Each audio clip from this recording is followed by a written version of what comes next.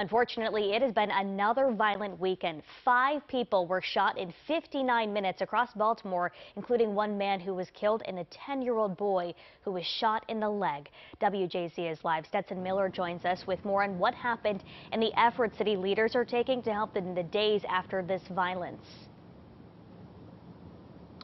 Hey, Christina, 5 people were shot in just a matter of hours across Baltimore. Today, city leaders spoke about the effects of the persisting violence in city residents and unveiled resources to help them deal with it. The latest round of gun violence in Baltimore left 1 man dead and sent 4 people to the hospital on Sunday morning, including a 10-year-old boy. Police say that 3 men were shot during the first shooting on North Collington Avenue and East North Avenue around 12:14 in the morning. All of them had multiple gunshot wounds and were taken to a local hospital, where one of the men was pronounced dead. Less than an hour later, around 1:13 a.m., the 10-year-old boy was shot in the leg in the backseat of his parents' car on North Glover and McKeldry Streets. He was also taken to a local hospital with a 32-year-old woman who was also shot. Both of them are in stable condition. We know the sound of gunshots, and we know what it feels like to lose a loved one.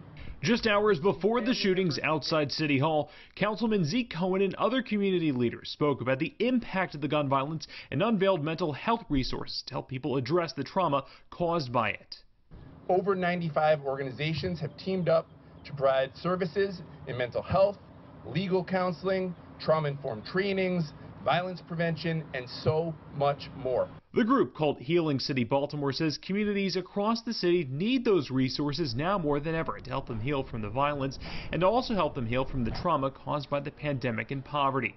And they want people to reach out for help. We know that recovery is not only possible, but with an army like the one standing behind me, it is attainable.